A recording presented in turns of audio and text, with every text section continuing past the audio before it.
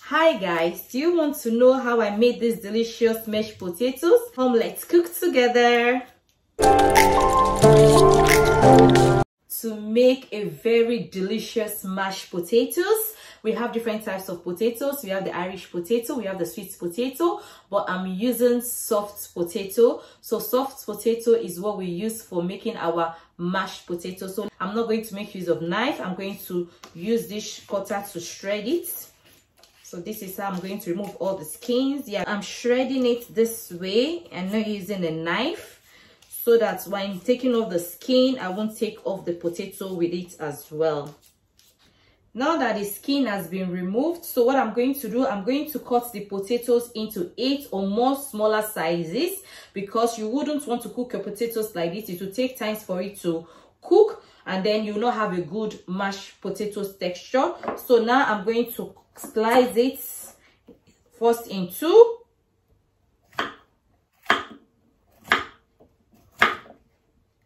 Because the smaller it is, the better it will cook faster.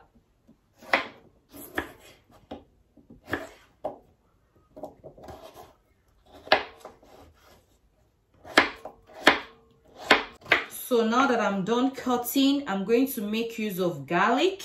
It's very good. So I'm making use of 1 clove of garlic to give it that delicious taste. It's optional. You don't need to make use of it if you don't want, but I like it and it's very healthy.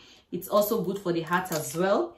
So I'm going to add just 1. You can add 2 or 3. It depends on you. So that's my garlic, and I'm going to smash it. Yeah, so I'm going to add it to it, and I'm going to cook everything together. If you smash it, you have that oil that comes out from the garlic, and it's mixed into the potato when you're cooking it, and it gives it that sumptuous taste.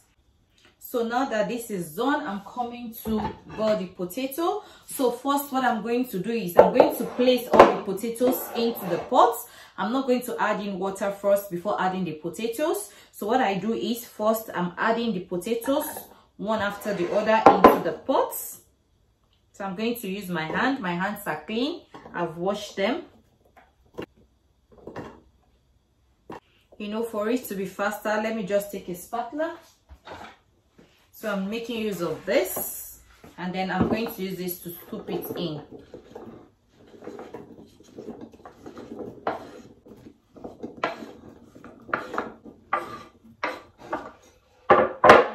So now I'm going to add in water into it, like 1 to 2 centimeters above the potatoes.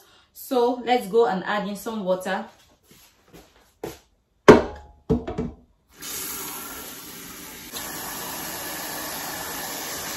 So I'm going to bring the potatoes over to the burner. Then I'm going to light up the gas.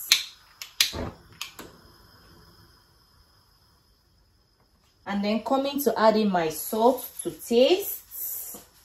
So I'm going to leave it for 10 minutes to cook.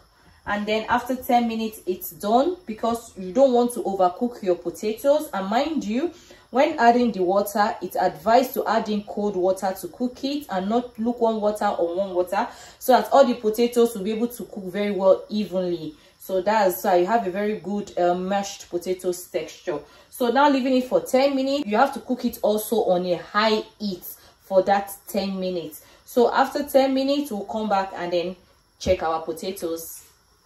Now coming to check the potatoes. Wow, it's ready. So soft and garlicky. I can taste the garlic in it. Coming to drain the water from it. So draining the water from the potatoes. Put back on the burner and then add the potatoes on a low heat, so that it will drain the rest of the water from the potato. And then now I'm going to do my mixture. Adding in some milk here, butter, and I'm going to warm it in the oven, and then I'll add it to the potatoes.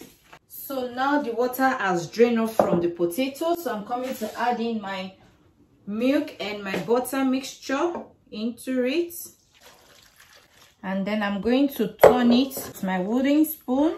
I'm going to add some parsley to it to give it that nice look. going to use a potato masher to mash it. I love using my mashed potato to mash the potatoes so that I'll have that chunky potatoes. I don't like very smooth potatoes, so I like the feeling of, you know, eating the potatoes and also feeling the chunky potato in it. And then if you like as well, you can add also your cream to it, which I didn't do, to give it that nice creamy taste if you want. So now what I'm going to do is I'm going to add in my black pepper to give it that little spicy taste. You know, I love cooking with my black pepper because I love it when it's very spicy, guys. So you don't want to over mash it, so you just have to be careful and tender with it. If not, you have a totally mashed potatoes. So that's it, it's ready. So this is how it looks like.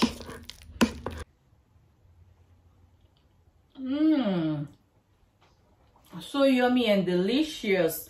So I hope you enjoyed this video. Please do not forget to like, comment, share and subscribe to my channel to see more of my cooking vlogs. Thanks for watching. Love you and see you on the next one. Bye bye.